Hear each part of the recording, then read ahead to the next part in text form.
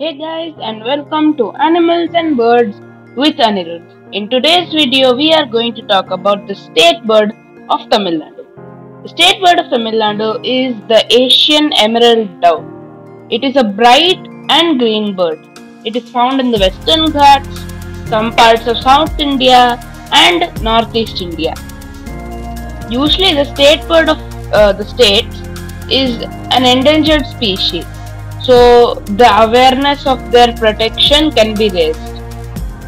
It was never an endangered species, and this bird is not very commonly seen, but it was never endangered. But that may be the reason they made the Asian emerald dove the state bird. The people in Tamil Nadu were very fond of this beautiful bird. Its name in Tamil is Panchavarna Pura. This dove is also known as green-winged pigeon. The northeast subspecies of the emerald dove is very shy. Most only see flushes and glimpses of this bird, whereas the South Indian subspecies is not that shy.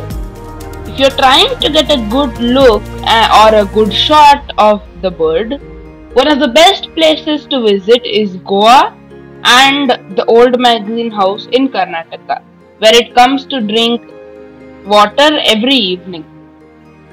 The way to differentiate males and female is the grey cap on its head. The female doesn't have the whole head grey, whereas the male does. Its range is large. It is found in India, Nepal, Bhutan, Bangladesh, Sri Lanka, few parts of Pakistan, Myanmar, Tibet, China, Thailand, Laos, Vietnam, Cambodia, Singapore, Malaysia, Brunei, Indonesia, Philippines, Christmas Islands, and a vagrant in Papua New Guinea. That took a long time to say. So overall, great bird. I've seen it in Mahalanda Wildlife Sanctuary and Old Magazine House.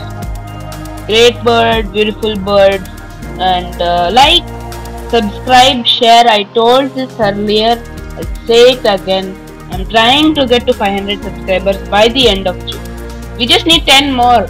Okay, so please subscribe and happy birding.